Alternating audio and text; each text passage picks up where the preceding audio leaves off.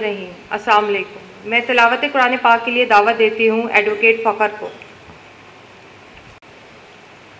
اعوذ باللہ من الشیطان الرجیم، بسم اللہ الرحمن الرحیم،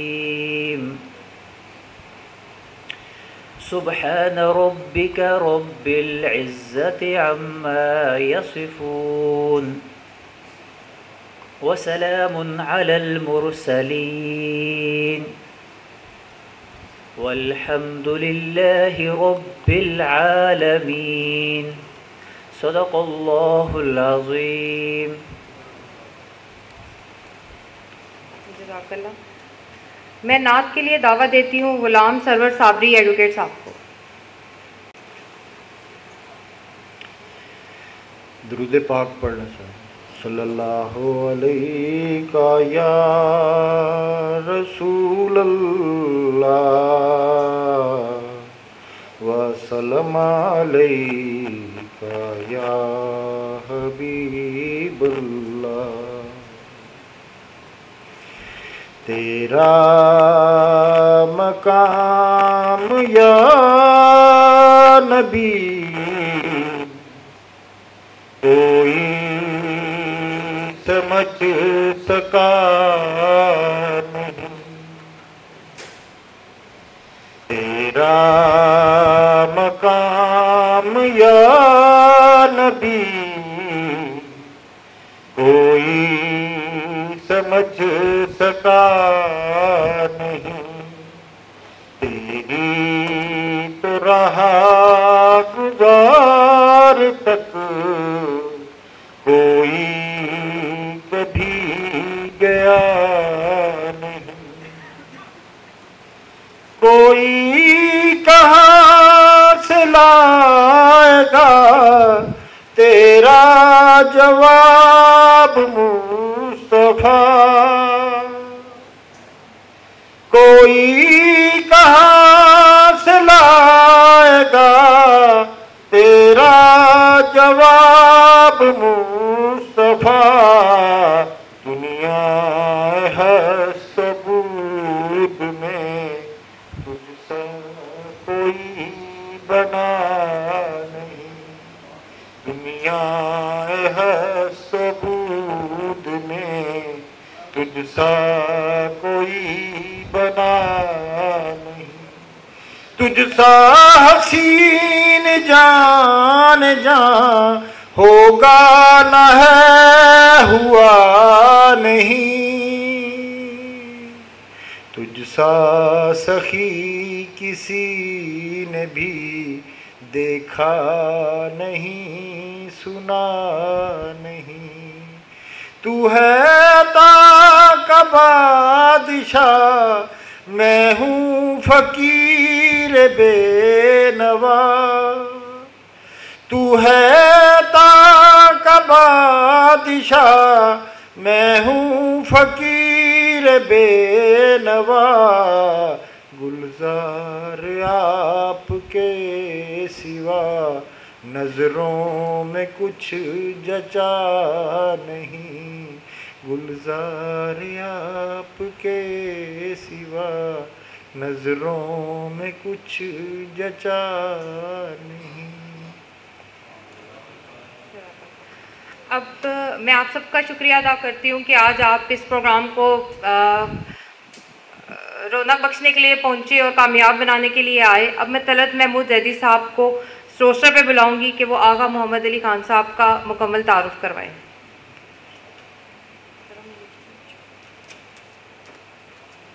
بسم اللہ الرحمن الرحیم۔ لیکچر سیریز کا یہ چھٹا لیکچر ہے اور آپ سب کا مشکور ہوں کہ آپ اس دلچسپی کے ساتھ ہمارے ساتھ چل رہے ہیں۔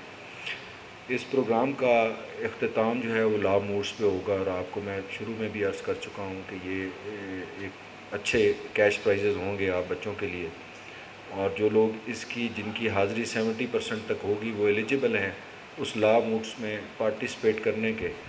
اور میری خوشبختی کہ عمران افراد سیاض صاحب بھی تشریف لائے ہیں آج، اسی طرح ممبر پنجاب بار کونسل بشارت اللہ خان صاحب تشریف رکھتے ہیں، انصر نواز مرزا صاحب سینئر کونسل ہیں، اسی طرح فخر صاحب بیٹھے ہیں. تو اس معاملے کو ہم نے آگے بڑھانا ہے. ایک ہائی کورٹ کی پریکٹس کو ہم نے فوکس کیا ہوا ہے.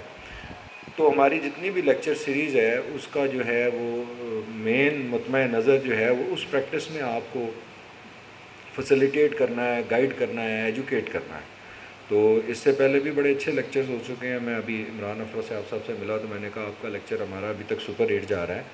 تو اسی سیریز کو آگے بڑھاتے ہیں. میں نے آغا علی صاحب سے بارہا ریکویسٹ کی. کافی شروع میں تو میرے قابو نہیں آئے، لیکن بالآخر انہوں نے میری جو ہے وہ استدعا کو مانا، کیونکہ ان بچوں کا بھی حق ہے اور میرے لیے فخر کی بات ہے. آپ بار کا اثاثہ ہیں. تعارف آغا صاحب کا کچھ اس طریقے سے ہے کہ 1991 میں آپ نے سر سید کالج سے گریجویشن کی. 1995 میں آپ نے پنجاب یونیورسٹی کے لاء کالج سے لاء گریجویشن کی. 1996 کا آپ کا ڈسٹرکٹ بار کا لائسنس ہے. 1998 میں آپ ہائی کورٹ بار ایسوسیشن کے ممبر بنے. 2009 میں ہمارے ساتھ میں مرزا صاحب تھے، آغا صاحب تھے، ہم سارے سپریم کورٹ کے ایڈوکیٹ انرول ہوئے.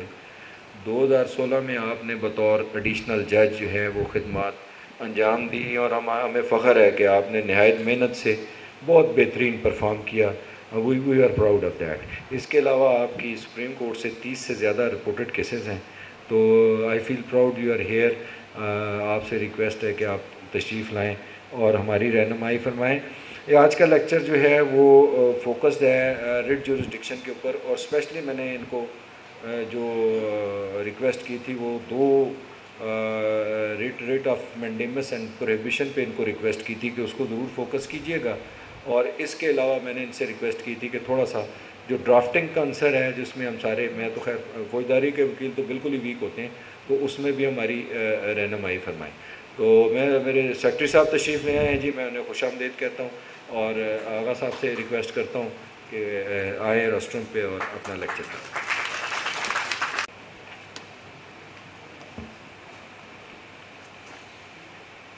اعوذ باللہ من الشیطان الرجیم. بسم اللہ الرحمن الرحیم. The Honorable President, High Court Bar Association, Secretary Sahab, members of Executive Committee, respected senior members of the Bar, brothers and sisters, Assalamu alaikum. I am overwhelmed by the kind words of the worthy President, and I feel deeply honored to stand here today and address this prestigious gathering. I am grateful to the President and Executive members to grant me an opportunity to share my views on the topic assigned to me. Firstly, heartiest congratulations to High Court Bar Association for arranging series of these lectures, which is a very good initiative for all of us, and especially for young entrants to the High Court Bar who are taking keen interest in these lectures. Today's topic, writ jurisdiction, is of vital importance if you are practicing in High Court. This jurisdiction is exercised by superior courts and has direct bearing on well-being of the society. This jurisdiction is based on age-old principle. There is no wrong on the face of this earth which cannot be redressed under the constitutional jurisdiction of High Court, where no other remedy is provided under the law. Constitution, as we all know, is an act of extraordinary legislation by which people establish the structure and mechanism of their government, and in which they prescribe fundamental rights and rules to regulate the motion of several parts. Constitution of Pakistan, like any other constitution, determines most desirable way of life of people of Pakistan and creates a government, organizes the government by creating the three principal organs of the state, that is the legislature, the executive and the judiciary, and defines their powers and duties and creates written boundaries for each of them. The topic, though, is very vast, but the scope of my lecture in the given time will comprise of: number one, meaning and origin of writ; development of writ jurisdiction in Pakistan; concept of judicial review; 5 kinds of writ under Article 199 of the Constitution of 1973; practice and procedure and drafting; and unwritten restrictions which restrict the relief under various precedents; and lastly, the limitation and concept of laches. Now, to speak more generally on the subject, I will start with a brief account of origin and development of writs and what it means. A writ means a written order by a superior court commanding the party to whom it is addressed to perform or cease to perform a specified act. Judicial Dictionary of Words and Phrases by Stroud defines the writ as a writ is the process by which civil proceedings in the High Court are generally commenced. These are issued in the name of a reigning monarch for doing or not doing some act or thing. In Blackstone's dictionary, it is defined as a writ is a mandatory letter from the king in parliament, sealed with his seal and directed to the sheriff of the country wherein the wrong is committed or supposed to be, requiring him command the wrongdoer or party accused thereto brought to the justice and complainant, or else to appear in the court and answer the allegations against him.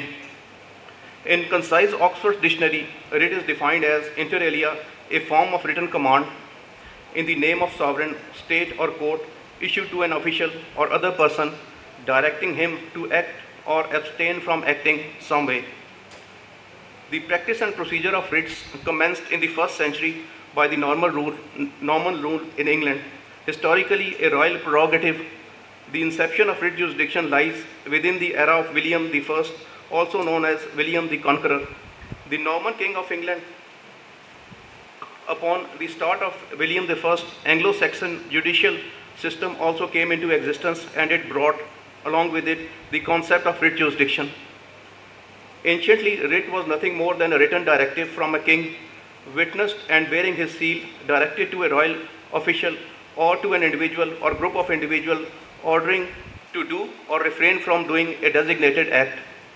With the passage of time, the English legal system was redefined further, and with the dispensation of justice, judges were appointed by the king himself, and they collectively were known as the King's Bench. Judges in the King's Bench used to discharge the duties of the king in judicial matters and only served at his pleasure. Further evolution of the judicial system led to the birth of Court of Chancery in the 14th century. Court of Chancery was the first court empowered to issue writs independently to the Crown. The court still exists and is called the Chancery Division of High Court in England. The Judicature Act of 1973 abolished the Court of Chancery and other courts and consolidated superior courts which exercised the jurisdiction to issuance of writs. In 1753, the East India Company set up a mayor's court at Madras, Bombay and Calcutta, and then ran side by side with native courts which administered justice under the civil and criminal branch of law. In the Indo-Pak subcontinent, the presidency courts at Calcutta, Madras and Bombay were established by the Indian High Court Act 1862. The High Courts continue to exercise the power to issue prerogative writs within the limits of their respective original jurisdiction. They did not have the power to issue such writs upon mufassil courts or tribunals, or to the persons outside the limit of the presidency towns. No other High Court except these High Courts were vested with power to issue prerogative writs under Section 45 of the Specific Relief Act 1877. But this was not made applicable to Lahore High Court, Sindh Chief Court and courts of Judicial Commissioner at Peshawar and Quetta. After creation of Pakistan and until we have our first constitution of 1956, Pakistan was being governed under the Government of India Act 1935. As it was originally elected, there was no provision conferring power of High Court to issue writs. It was in 1954 that a new section 2223A was inserted in the Act of 1935, which vested High Courts in Pakistan with powers to issue writs to any person or authority, including government.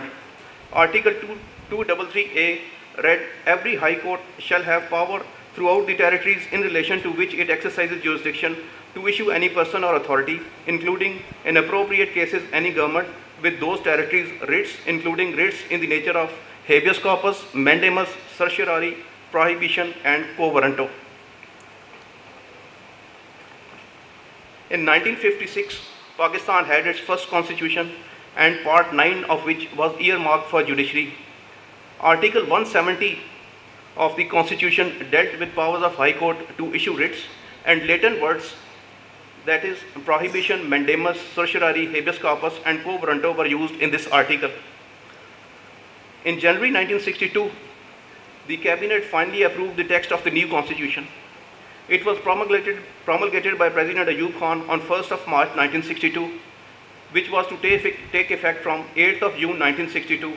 It contained 250 articles divided into 12 parts.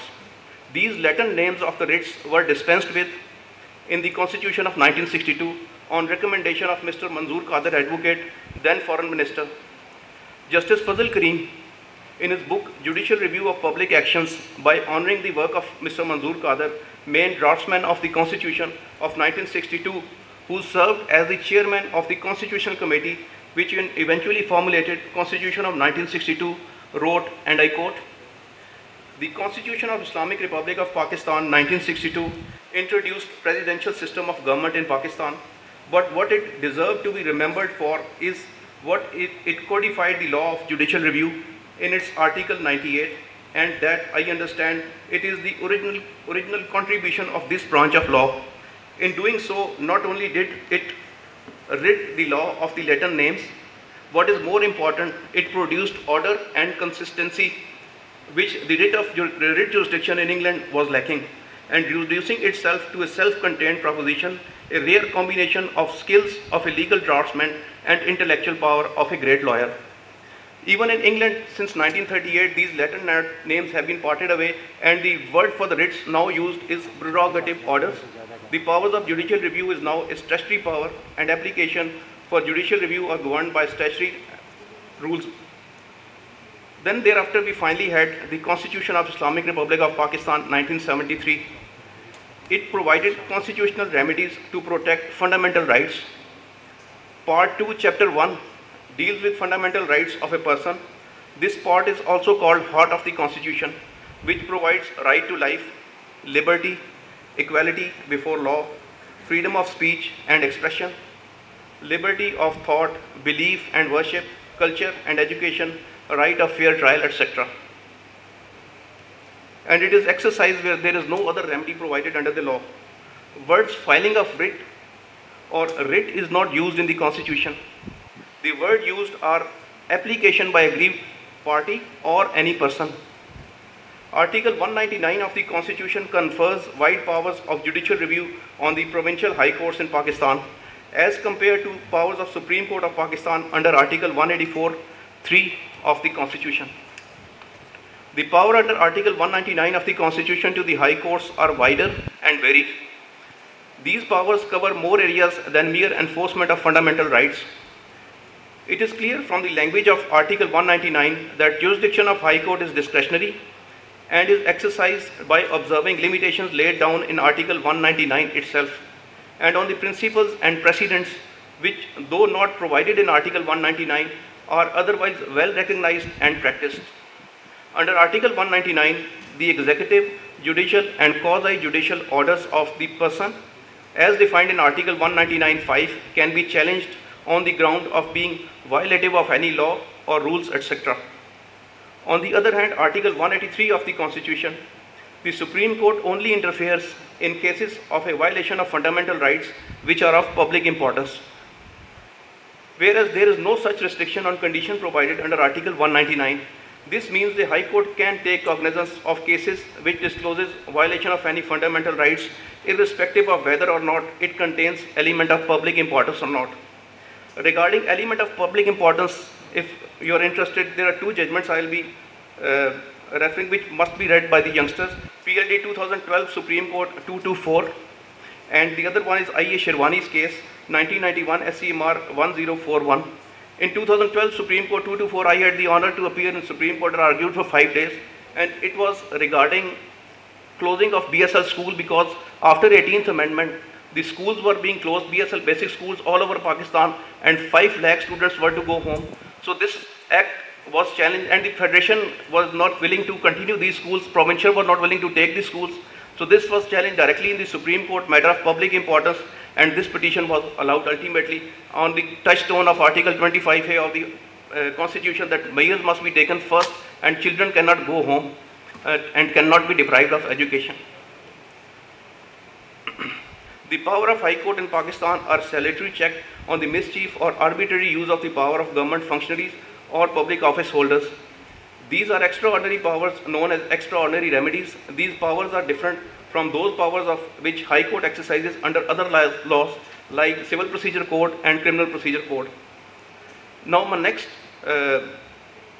topic is judicial review.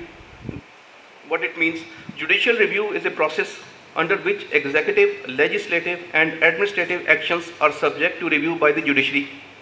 A court with authority for judicial review may invalidate laws, acts and government actions that are incapable or encroaches upon constitutional prohibition.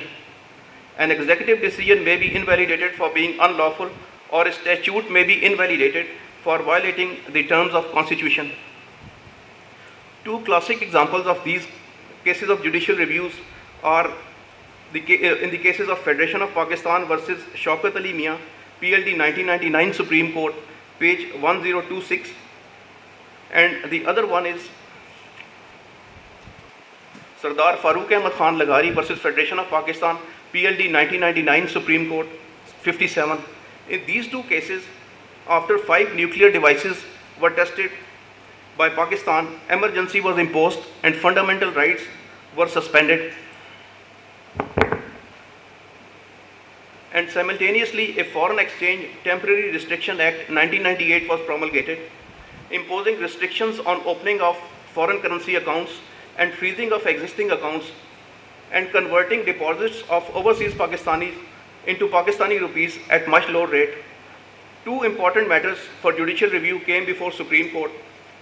One was regarding imposing of emergency, which was challenged directly under Article 184.3 of the Constitution by Sardar Farooq Ahmad Khan Laghari, and the other matter was challenged, the Vices of Act of 1998. Petitions were filed before the High Court. The writ petitions were dismissed in limine. Intra-court appeals were filed, and those were allowed by full bench of the Lahore High Court. The decision was upheld by the Honorable Supreme Court with certain modifications, and it was held that the Act of 1998 was ultra vires of the Constitution because it encroaches upon right of a person to have property and use it. Whereas regarding the other case, Sardar Farooq Ahmad Laghari's case, the emergency was held to be valid, but suspension of fundamental rights was declared illegal and it was set aside. So judicial review is one of the checks and balances in the separation of powers. The power of judiciary to supervise the legislative and executive branches when the latter exceeds their authority. The doctrine varies between jurisdictions, so the procedure and scope of judicial review may differ within the countries. Judicial review is a doctrine according to which the courts are entitled, in the exercise of judicial power of the state, to examine and decide the questions A. of constitutional validity of any law, B. it is the result of primary or subordinate legislation, or B. of the constitutional validity or lawfulness of a decision, action or inaction of a person, a body, in relation to the exercise of public function. The judicial power is the power to decide. That includes the power to interpret. The core function of a judge is to decide by applying the correct law to the facts of the case before him. This necessarily involves interpretation of law in order that it may be so applied. The term judicial review has not been defined or used in the Constitution of Pakistan, nor in India or in America. It has been used in English legislative instruments. In Civil Procedure Code Amendment number 4, Rule 2000, it is defined as a claim for judicial review means a claim to review the lawfulness of an enactment or a decision, action or failure to act in relation to the exercise of public functions. According to Lord Buckingham, the judicial review is defined as a power of the court to see that public powers are lawfully exercised. And according to Lindley, judicial review is defined as no duty of the court which is more important to observe, and no power of the court which is more important to enforce than its power of keeping public bodies within their rights. Besides the supervision of inferior courts and tribunals, judicial review provides means by which judicial control of administrative actions is exercised. Now, before I take up the 5 kinds of writs, I would like to refer a few words about the writs by Justice M.R. Kiani, former Chief Justice of West Pakistan. West Pakistan High Court, he was a great admirer of the writ jurisdiction. While addressing Sindh High Court Bar Association on 11th of December 1958, emphasizing the importance of this jurisdiction, he said, and I quote, "Mandamus and certiorari are flowers of paradise, and the whole length and breadth of Pakistan is not wide enough to contain their perfume." And further stated, God fulfills himself in many ways, and that we the judges are the humble instruments of his fulfillment. Writ jurisdiction is the modern manifestation of God's pleasure, and God's pleasures dwell in the High Court. Unquote. Regarding Justice Kiani, with permission of Mr. President, a few more words. As a judge and then Chief Justice, this is for the consumption of youngsters as well. As a judge and then Chief Justice, his speeches at various forums were widely covered by national press because of the rare combination of intellect, wit, courage, integrity he personified. His characteristic band of humor and witty remarks did not spare even the rulers. In the last 4 years of his life, he was considered as the most popular speaker of the country. A collection of his speeches have appeared in the form of various books like The Whole Truth, Not the Truth, Half Truth, and A Judge May Laugh, and Afkare Pareshan. Justice Kiani retired in October 1962 and could not make it to the Supreme Court because of his open criticism of the regime in power. In recognition of his work, the citizens of Lahore arranged a farewell reception in his honor, in which he was named as Lisan-e-Pakistan, which means the voice of Pakistan. In his reply, Justice Kiani said that this title was dearer to him than Nishan-e-Pakistan. Then he went on to say that his purpose in delivering such satirical speeches was to keep the morale of the people high in a period of gloom and darkness. In one of his memorable comments, he wrote, "There are quite a few, I quote, there are quite a few thousand men who would rather have the freedom of speech than a new suit of clothes, and it is these that form a nation, not the office hunters." Now I come to the 5 kinds of writs. The writs of mandamus and prohibition are defined in Article 199A, 1A, Roman 1. It reads 199(1), subject to the Constitution, a High Court may, if it is satisfied that no other adequate remedy is provided by law, A, on the application of any aggrieved party, make an order, Roman 1, directing a person performing within the territorial jurisdiction of the court functions in connection with the affairs of the federation, a province, or a local authority to refrain from doing anything he is not permitted by law to do, or to do anything he is required by law to do. So mandamus and prohibition, though not written in this, but it literally, mandamus means we command, whereas prohibition means to stop or to forbid. The first part of Article 199, 1A, Roman 1, confers jurisdiction upon High Court to make an order directing a person performing functions in connection with affairs of the federation, a province, or a local authority to refrain from doing anything he is not permitted by law to do, or order prohibition, commonly known as writ of prohibition. The second part confers jurisdiction upon the High Court to make an order directing a person to do something he is required by law to do. This writ or order is commonly known as mandamus. Mandamus literally means command. It differs from writs of prohibition and certiorari as it demands some activity on part of the body or person to whom it is addressed to do or perform a public duty.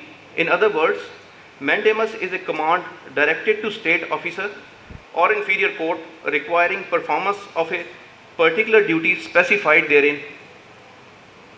Describing the writ of mandamus, Supreme Court in the case of Secretary Finance versus Ghulam Safdar, 2005 SCMR 534 held, mandamus is a high prerogative writ of a most extensive remedial nature and is in the form of a command issued from High Court directing any person or subordinate court to do a particular act, and can be issued in cases where, although there is an alternate remedy, but such mode of redress is less convenient, beneficial, and effective.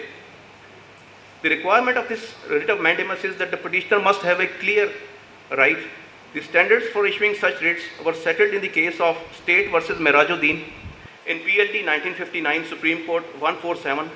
The case was under Article 170 of the Constitution of 1956. It was held that mandamus cannot be issued unless the petitioner shows that he has the right to compel the performance of some duty caused upon the other party. Thus, this writ can only be issued if the person has a legal right to performance of a legal duty of public nature and the authority against whom the writ is issued has a legal duty to perform the obligation. The main purpose of mandamus is to remedy defects of justice. It lies in the cases where there is specific right but no specific legal remedy for enforcing that right. Generally, it is not available in anticipation of any injury except when the petitioner is likely to be affected by an official act in contravention of a statutory duty or where an illegal unconstitutional order is made. The grant of mandamus is therefore an equitable remedy, the exercise of which is governed by settled principles. Mandamus being a discretionary remedy, the application for it must be in good faith and for not achieving some indirect purpose. Acquiescence cannot be a bar to issue writ of mandamus provided the petitioner has a clear right which is being denied by some state functionary. The petitioner must satisfy the court that they have the legal right to performance of the legal duty as distinct from the mere discretion of the authority. Mandamus cannot be issued to enforce a contractual obligation. The only exception is where the facts are admitted. Similarly, no direction can be issued to the legislature to legislate a particular law. This is based on independence of the legislature and arises directly from the doctrine of trichotomy of powers. Now coming to the writ of prohibition, which means to stop or to forbid, and is dealt with Article 199 1A Roman 1 of the Constitution, which I have already read. The Constitution commands that no judicial or quasi-judicial authority can exceed its jurisdiction, and it can be exercised only by an aggrieved person. A writ of prohibition lies to prevent inferior tribunal or court or authority from exceeding its jurisdiction or even from assuming jurisdiction which does not vest in it. It is a preventive remedy that can be granted only when legal proceedings are pending before the court or tribunal, and if the case is finally disposed of and the decision is given by such subordinate court, writ of certiorari will lie as a curative remedy to quash the decision. Inferior courts take up hearing of a matter over which it has no jurisdiction. The person against whom the proceedings are taken can move the superior court for writ of prohibition, or an order will be issued forbidding the inferior court from continuing the proceedings. On the other hand, if the court or tribunal hears the matter and gives a decision, the party aggrieved would have to resort to writ of certiorari against the final decision. Judicial discipline of the highest order has to be exercised whilst issuing such like of writs. The distinction between mandamus and prohibition is that the writ of prohibition differs from the writ of mandamus in that while mandamus commands activity, prohibition commands inactivity. The basic difference between writ of prohibition and certiorari is that writ of prohibition lies during pending proceedings, whereas certiorari lies when act has been done and it is subject to final determination of the court. Now coming to the next type of writ, which is certiorari, which means to be certified. It is dealt under Article 199 1A Roman 2 of the Constitution, which reads, jurisdiction of High Court.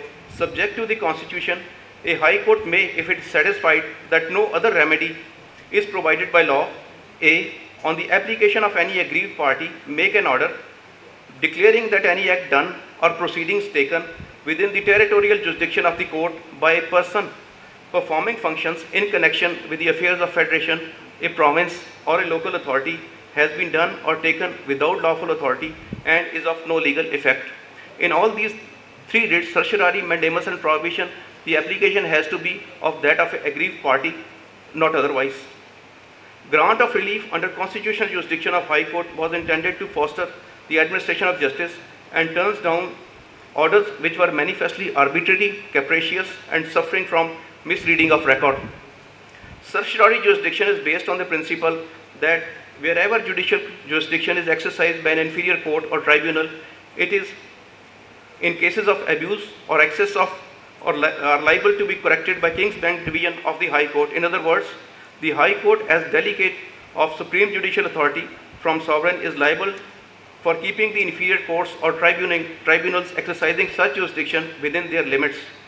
It is manifest from above that though writ of certiorari, a High Court is empowered to correct the errors committed by the inferior courts or tribunals, and on the other hand to annul acts or proceedings taken by inferior bodies without any lawful authority. The court issuing writ of certiorari acts in exercise of supervisory and not appellate jurisdiction. As regard the character and scope of certiorari will be issued for correcting errors of jurisdiction. Thus, the High Court is empowered to interfere in all cases of excess of jurisdiction, whether the person exceeding jurisdiction is a court, a judicial or quasi-judicial body, or a purely executive or administrative tribunal or officer, provided such body, authority or order is performing functions in connection with the affairs of federation, a province or a local authority. It is tried law that a writ of certiorari cannot be issued as a substitute of appeal or revision, as its scope is limited and circumscribed to the eventualities mentioned therein. Courts though show caution and rarely interfere, but where the decision is against the express provision of law or some patent illegality, the High Court can interfere and even can set aside concurrent findings or order passed in revisional jurisdiction by civil court. For this, the reference can be made to the case of Muhammad Anwar versus Muhammad Ilyas Begum, PLD 2013, Supreme Court, page 255, in which this criteria has been settled. The other basic judgment on the point is Rahim Shah versus Chief Election Commissioner of Pakistan and another, PLD 1973, Supreme Court, page 24. Now coming to the next writ, habeas corpus and quo warranto, which can be filed by any person, not necessarily an aggrieved person. Habeas corpus means you may have the body, or to produce a body, or have his body. It is meant to remedy illegal detention. It is dealt under Article 199 1b Roman 1 of this article. It reads, on the application of any person, make an order directing that a person in custody within the territorial jurisdiction of the court be brought before it, so that the court may satisfy itself that he is not being held in custody without lawful authority or in an unlawful manner. There is inspired saying that says that the condition upon which God has given liberty to man is eternal vigilance. This means that people must have the necessary education and awareness of most cherished right, and he will have to assert it so that there is no invasion on his right. Issued to produce a person who has been detained unlawfully, illegally or wrongly, whether in a private custody or prison by an institution. Although basic and fundamental human rights are safeguarded and are enshrined and guaranteed in the Constitution of Islamic Republic of Pakistan 1973 under Article 4, which says to enjoy protection of law and to be tried in accordance with law, which is inalienable right of every citizen, and under Article 9, which says that no person shall be deprived of life and liberty save in accordance with law, and under Article 15 regarding freedom of movement. Yet it is common knowledge that minions of law have of late become accustomed of showing flagrant disregard of these provisions of Constitution. The writ of habeas corpus is used to secure the release of a person who has been detained unlawfully or without lawful justification. The article provides a process by which a person who is confined without legal justification may secure his release from his confinement. An application is made supported by affidavit. If prima facie grounds are shown, the court directs notice of motion to be given to produce the detainee in court on the day fixed, and if no explanation is given by the person who has detained the detainee, an order is made for his release. In Pakistan, there is no codified law of habeas corpus. Nonetheless, provisions are pari materia and akin to Section 491 of the Code of Criminal Procedure. The empowerment of Sessions Court to exercise this jurisdiction was welcome and provided quicker relief and less expensive remedy. Next is the writ of quo warranto, which means under what authority. It is dealt with Article 199, Clause 1, B, Roman 2, and reads, requiring a person within the territorial jurisdiction of the court holding or purporting to hold a public office to show under what authority of law he claims to hold that office. Any person can file this writ, and laches is not a bar for filing this writ, as the continuation of a person illegally holding a office can be questioned. The power conferred upon the High Court by this clause is to require a person holding or purporting to hold the public office to show under what authority of law he claims to hold that office. Eligibility and competence of a person to hold a public office or post can be questioned, and court can ask question that under what authority he or she is holding such office. The remedy under clause 1, subclause B, 2 of Article 199 is available only against a person holding or purporting to hold a public office, and is not available against the holder of a private office. The expression public office is not defined in 1973 Constitution. It was defined in 1962 Constitution to include any office of the service of Pakistan and membership of an assembly. That definition was not exhaustive, and in any case the connotation of the expression public office is well known, and that perhaps explains the absence of definition from the 1973 Constitution. The definition of term public office has been adopted by the courts in Pakistan in Masood al-Hasan versus Khadim Hussain case, PLD 1963, Supreme Court 203, as an office created by the state by character or by statute when the duties attached to the office are of public nature. This was reiterated in the case of M.A.U. Khan versus M. Sultan, PLD 1974, Supreme Court, page 228. Burden lies on the relator who has brought this writ to show that the respondent has no right at all to hold a particular office, and he has to prove it as held in the basic judgment PLD 1963, Supreme Court 203, Masood al-Hasan's case. This criteria for this type of writ was settled in the case, initially in the case of Muhammad Khan versus Lahore Cantonment Board, PLD 1964, Lahore 125, under 1962 Constitution, wherein it was held a proceedings for writ of quo warranto is initiated to test the validity of an appointment of a public office, and a petitioner does not seek to enforce a right of his as such, nor does he complain of non-performance of any duty towards him. What is questioned is the right of the respondent to hold a public office, and he must not have his personal interest or say that this person holding the office is not competent and I may be appointed to that post. For this, writ of quo warranto would not lie.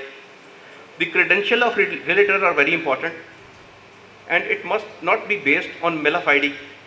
This was settled by Honorable Supreme Court in Muhammad Hanif Abbasi's case, PLD 2018 Supreme Court, page 114, and Dr. Azizur Rahman Khan versus Government of Sindh and another 2004 SCMR, page 1299. And regarding the fact that he must himself not have an interest, there's a very good judgment of Sindh High Court, 2019 PLC CS, page 1050. Now, lastly, I will come to the procedure, practice and principles to be followed in high courts. And at the preliminary hearing, it is observed that the persons with less experience, when they come before the high court, they are questioned regarding maintainability, question of laches and so many other questions. So these next topic would cover that what are the things that you should be conscious of while drafting a writ petition, so that you are not confronted with those questions. And you must know the basics regarding which this procedure is followed. So the basic thing is, when you draft a writ petition, you must know which parties are to be impleaded, because sometimes some authority of government is to be impleaded and only if official is impleaded, and then the youngsters face embarrassment in the court that they are asked to implead the party in the court. So in order to avoid that, you must know what should be the parties who are to be impleaded as respondents in the writ petition.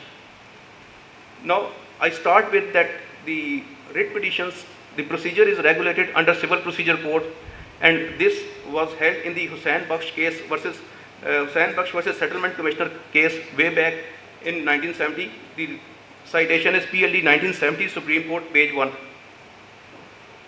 Now you brought a writ petition, sometimes notice is issued, comments are called, report or para-wise comments, but they are quite distinct from written statement. In an eventuality, this practice is becoming very obsolete now. If a writ petition is admitted for regular hearing, you are bound to file a written statement. जो दावा दायर करना होगा. If you don't file a written statement, then it will be taken as if the contents of the writ petition has been admitted as it is. There are two judgments on this point. Nazir Ahmad Sabri versus MBR 2003 YLR 861 and Mehboob Saber versus MBR 2003 MLD 1361. In both these cases, it was held by the High Court that since the respondents, after writ was admitted for regular hearing, have not filed written statement, so they have admitted the contents of the writ petition as it is, and they have not controverted it, although para-wise comments were filed in that case, but those were not considered. Then next is that for filing a writ petition, there is no limitation. If you have not filed a writ petition within a reasonable time, then the concept of laches is introduced, that this writ is hit by principle of laches. Now, laches means unreasonable delay in asserting a claim.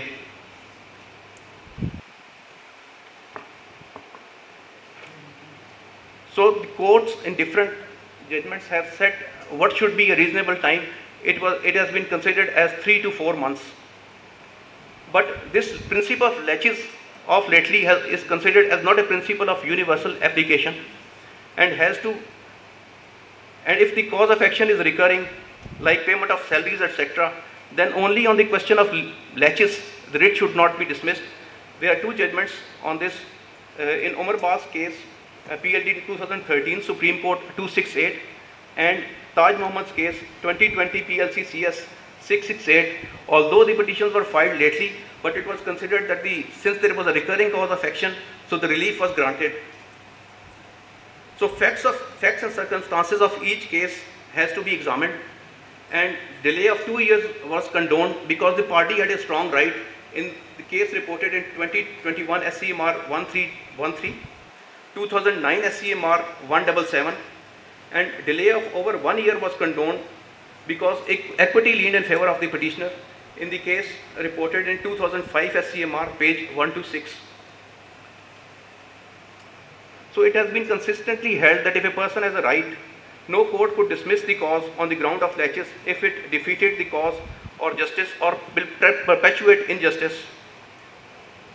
So list cannot be decided on the question of laches alone. It has been held so in the case of Farzand Raza Naqvi versus Muhammad Deen 2004 SCMR page 400, where delay of 5 years was condoned because the petitioner had a strong case on merits.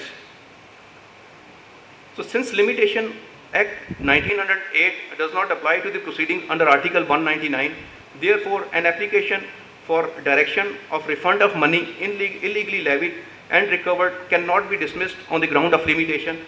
This was held so in Pfizer Laboratories case, PLD 1998 Supreme Court, page 64.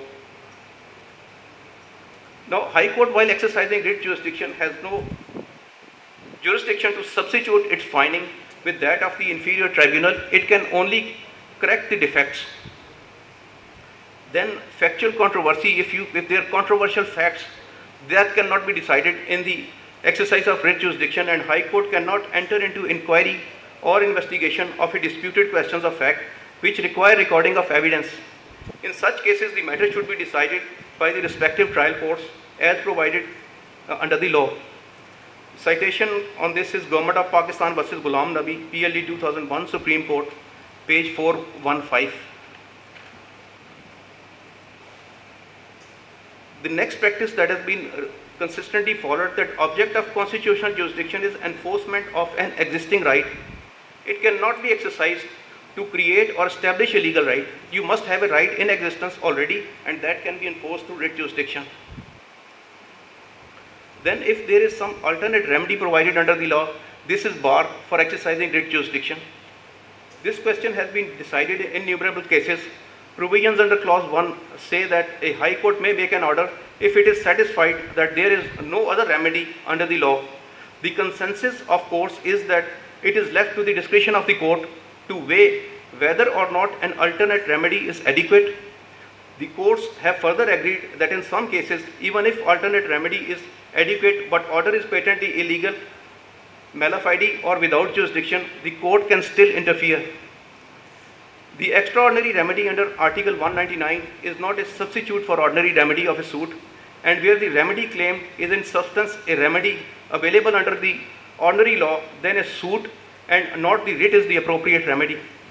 Where, however, an order is challenged in a writ petition and is decided on merits, suit on same question will not rise, because under Article 201, that decision will become binding on the court, in which if at all a suit is filed, which will bound to be dismissed.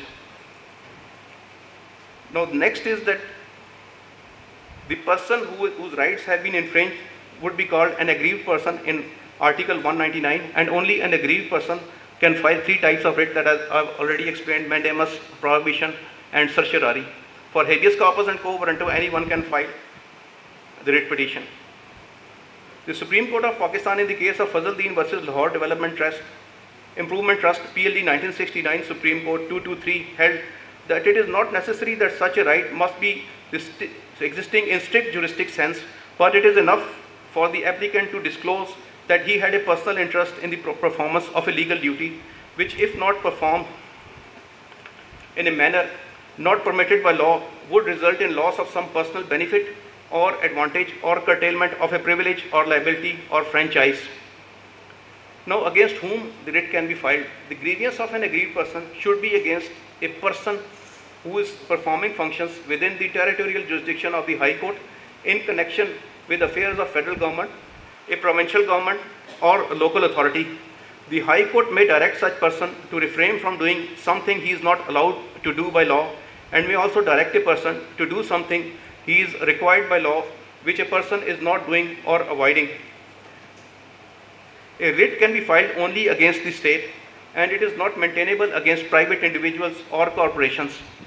State has been defined in Article 7 of the Constitution and says, in this part, unless the context otherwise requires, the state means the federal government, Majlis Shura, Parliament, a provincial government, a provincial assembly, and such local or other authorities in Pakistan as are empowered to impose any tax or cess. So, as far as public interest litigation is concerned, number of petitions are filed on daily basis. The criteria has been settled regarding public interest litigation in the case of Signal Free Corridor, case 2015 SCMR 1739, titled LDA versus Imrana Tawana. The youngsters must read this case because it touches several other grounds which have been the moot point of discussion since the inception of Article 2A in the Constitution, that whether it is a ground norm of the Constitution or not, or whether it is a substantive part of the Constitution or not. This issue has also been decided in this 2015 SCMR 1739. Now, if the writ petition is filed to settle a personal vendetta, it must not be honored, and there is a bar to file constitutional petition against a matter which involves question of terms and conditions of service that is not maintainable under Article 199 subclause 3 of the Constitution. And regarding this, the basic judgment is 2007 SCMR page 54, which says that regarding terms and conditions of service or posting and transfer, no writ petition lies. Lastly, the suo motu jurisdiction. The suo motu jurisdiction can be exercised only by Supreme Court, and High Court has no power to exercise such jurisdiction. This has been recently settled in the case of Janzeb Malik versus Balochistan Public Procurement Regulatory Authority and others, 2018 SCMR page 414, and Mia Irfan Bashir versus Deputy Commissioner Lahore, PLD 2021 Supreme Court page 571. Now, if all these criteria are kept in mind, then you draft a writ petition that what are the shortcomings and on what grounds I can be knocked out. So that should be covered in the drafting of a writ petition. It has to be very simple, to the point, and you must state the facts first. And unlike the other, there's a departure for pleading a writ petition. Like in Civil Procedure Code, you are required to state the facts and not the law. But here, since the question is mostly on the legal premise, so you can quote the law under which you are filing the petition.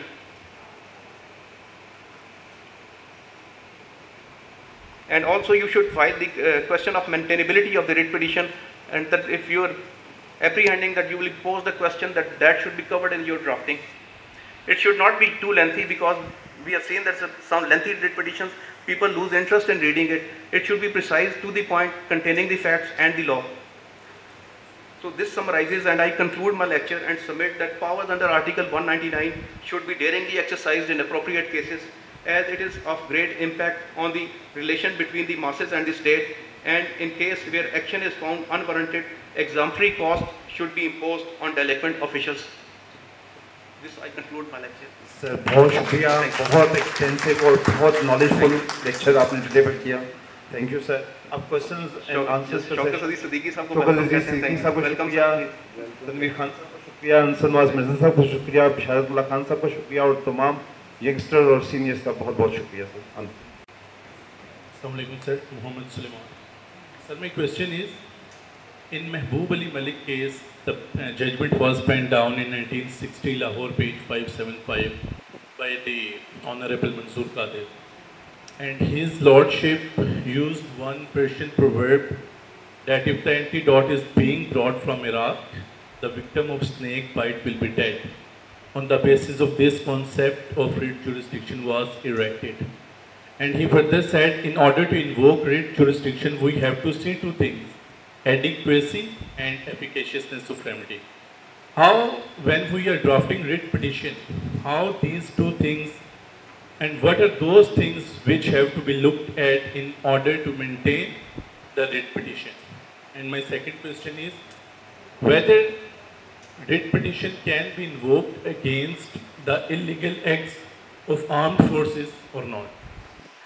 So far as your first portion of your question is concerned regarding maintainability of the writ, so while drafting the writ, you should be conscious of the recent precedents under which this writ petition can be hit by maintainability. So you should be equipped with the case law, and you can file a writ petition, which is a more convenient and speedy remedy. And if you fail, you can still file a suit, but that there are certain restrictions, because if the writ is decided on merits, then you cannot file the suit, because the decision will be binding under Article 201 on the civil code.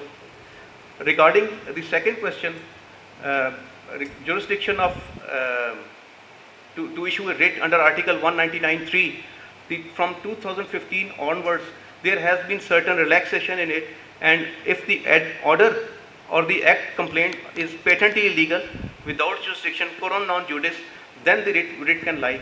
You can read the 2015 Supreme Court judgment, exhaustive judgment on this point, and recently some judgments on this point as well. Mela Faidi.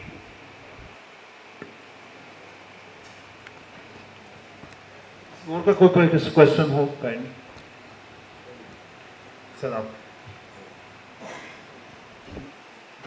Would you please explain latches again for the youngsters? Latches means that you should come to the court within a reasonable time. The limitation is not applicable in writ petitions. You can invoke the writ petition, file a writ petition at any point of time. What the court has considered is that it should be filed in a reasonable time, and reasonable time has been given as 3 to 4 months. If beyond that, then if you have a strong case in merits, then the judgments that I have mentioned, only then in exceptional cases court will interfere. But if you have been indolent, you have been sleeping over your right, and you have invoked the right quite late, then the court will not interfere, and the petition will be hit by laches. So laches is a principle where, although the limitation is not applicable, but if the jurisdiction is invoked after a certain period of time, that may be 3 to 4 months beyond that, then the court will not interfere.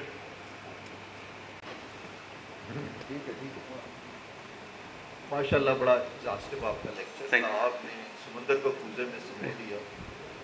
एक आपने reference दिया with reference to the writ of mandamus prohibition and certiorari, a petitioner must be the aggrieved person. Whether there is any exception to this general rule